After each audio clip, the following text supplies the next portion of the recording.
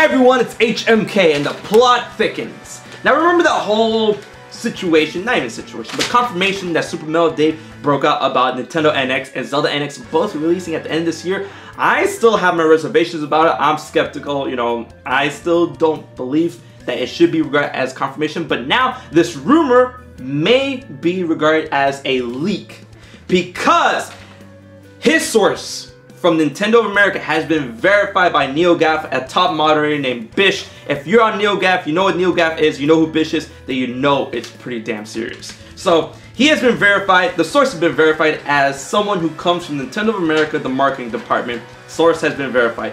But at the same time, the leak, which I shall refer to now as a leak, has not been verified or confirmed by any other source. But it is a good sign that the person that gave him this information has been verified by NeoGaf, and that's a place you can trust, even though it's like, you know, neutral ground and all that stuff. But I want to believe, I definitely do want to believe in this, and if it turns out to be true along the lines, then yeah, I'll admit it. You know, I'm still believe that I'm in the right to be skeptical, and Super Metal Dave, he believes that as well. He's the one who gave me the threads, which I will leave in the comment section below. You can see the threads for yourself. He's the one who emailed me last night saying that his source was verified. So I want to say that this is a good step forward. This is a good, you know, development, but at the same time, there is no confirmation straight from Nintendo. There's no physical ample proof that Super Metal Dave can share with us without getting his contact into hot water, which I totally understand, but I understand he has to understand that he has to understand that I understand, whatever.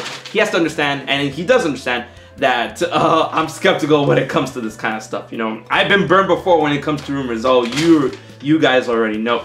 But I will still regard this as a rumor, as a leak. You know, the source has been verified. The information has not been confirmed as of now.